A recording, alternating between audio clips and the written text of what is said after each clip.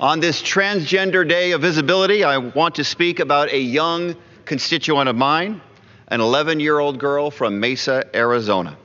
She wrote me a few days ago to say that one day she wants to grow up to be a doctor or maybe even president. Her favorite color is pink. She loves cats and the yellow minions, and she wants to play on the local soccer team with her friends. But because of the wave of anti-LGBTQ legislation introduced in Arizona and other legislatures around the country, and right here in Congress, she is afraid, and so is her family. To that little girl, I want you to know that you are anything but.